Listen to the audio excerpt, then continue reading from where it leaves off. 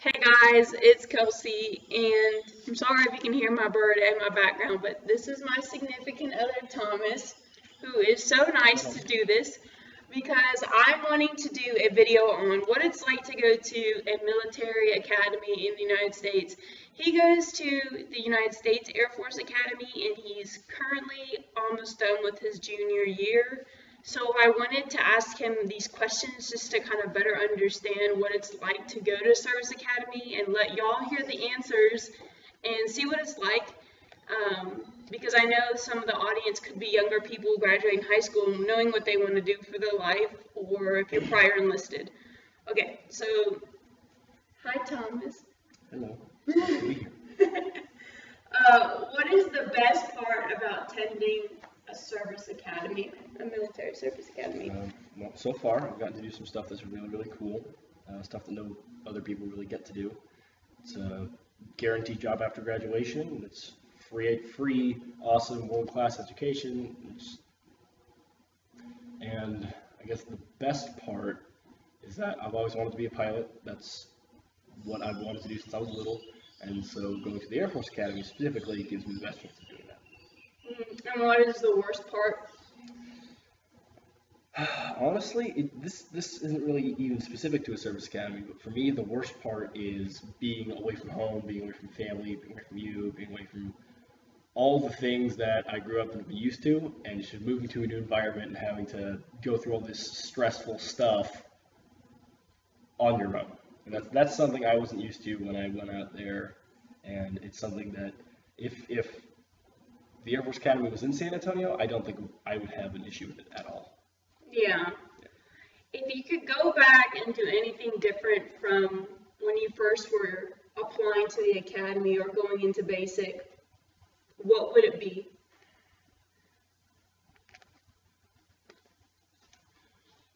I think that for the most part, there's not a lot you can do that's going to necessarily set you apart from your peers or set you up any better than I could. Yeah. I mean, I wish I just kind of prepared myself a little bit better for that shock of being away, but that I don't think there's anything I could have done differently that would have made it easier. Okay. How are the people that you work with and are at the academy with? Yeah, the people at the academy are actually they're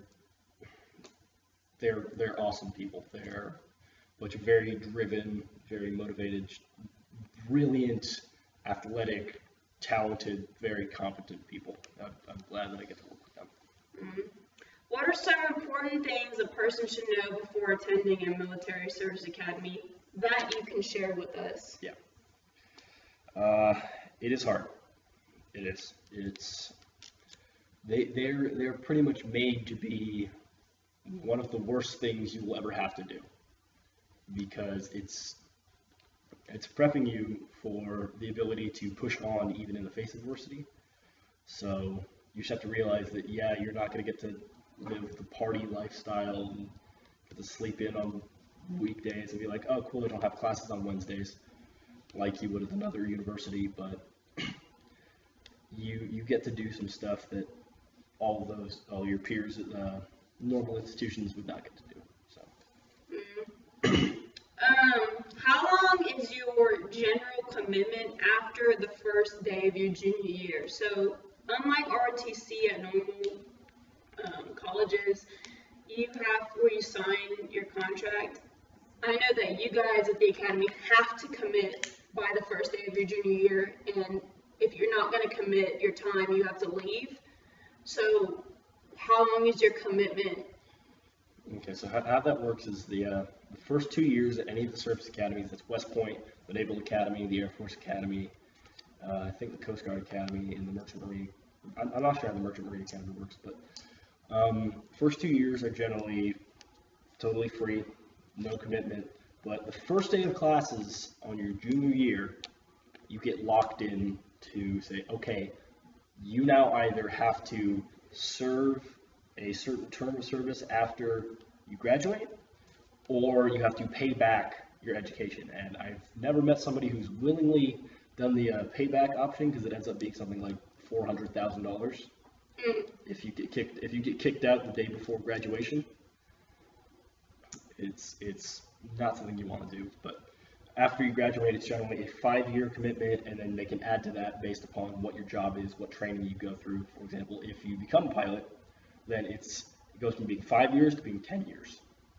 So you're going to be doing, if you get the pilot slot that you want, you're going to have to do 10 years?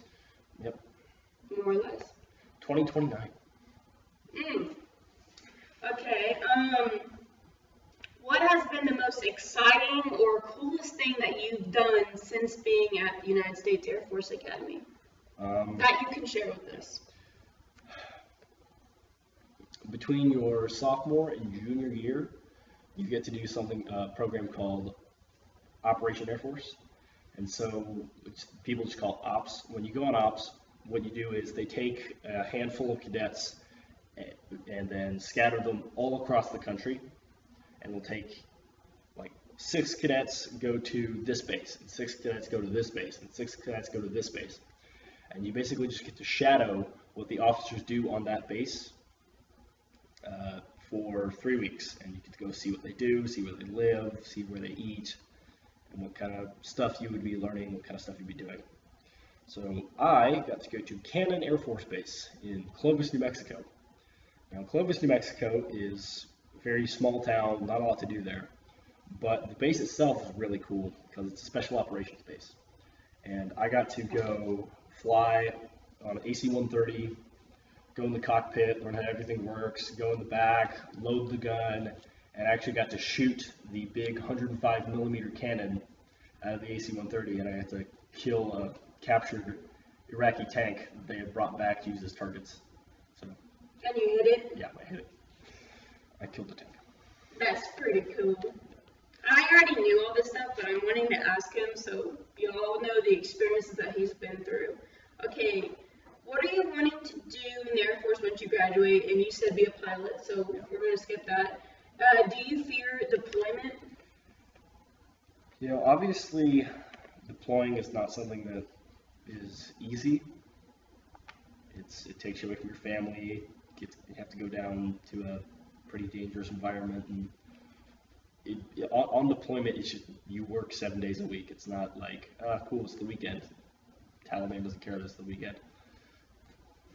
But so I don't necessarily as much worry about the actual deployment. It's just that knowing how I am away from family, it would probably not be super fun. So I'd be excited to go do the job, but I don't really want to leave my family back home. Yeah. How hard is it to maintain a relationship with someone while attending the service academy? It can be difficult at times because, I don't get to see you all that much. I don't get to see her, and I don't get to talk to her as much as I'd like. Like, there will be nights where I get back to my room, I have so much homework to do. I had a stupid parade that day. I have an inspection the next morning, and I have a bunch of homework to do, and I'll just be totally swamped, and she'll be wanting to call me and see what I'm doing. And I just do not have time for this right now. I can talk to you tomorrow, but I have to do this. And I know that's frustrating. She's been pretty good about it because I know she's a very sociable person, but that's kind of difficult, is trying to just manage time and stress and distance, and it can build up on top of it. Yeah, and I would say I'm going to put my part to that question since I've been with him 3 years while he's been at the academy.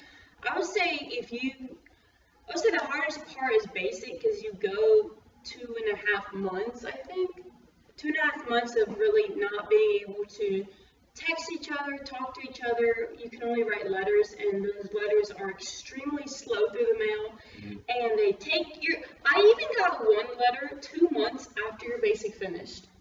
Like, I got a letter 2 months after you finished, and I was like, what is this? And it was something that you wrote at the very beginning. So they don't really prioritize basics mail, and that was really hard because it was basically a mental relationship for 2 months, and it really takes if you can get through basic, you can get through anything. And he was going through a lot more than I was, but it was a pretty hard time. Okay, and then last question, how many people dropped out in your class since or I guess since before commitment. Okay. So we started off with about 1,200 people, and through the course of basic and the first 2 years and all the stuff that comes with that, we are currently down to a little over 1,000 and expect to go down to below 1,000 before we graduate. So you think that people are going to leave even after they're committed? It's not going to be really people's choice as much as just in a class of 1,000 people, some people are going to do dumb stuff, some people are going to fail, some people are just not going to cut it for one reason or another. Yeah.